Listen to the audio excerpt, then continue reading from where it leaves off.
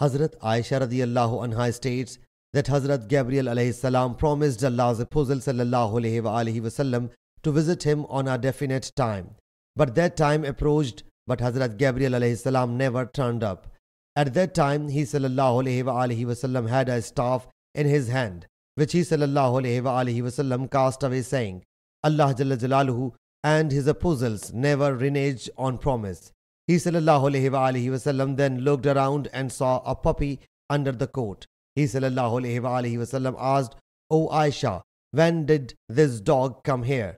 Hazrat Aisha radiyallahu anha said, By Allah Jalla Jalaluhu, I do not know.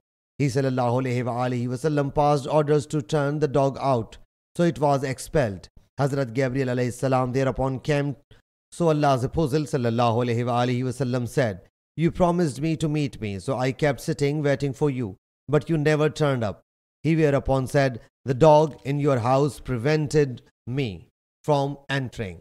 We do not enter the house wherein there is a dog or a picture.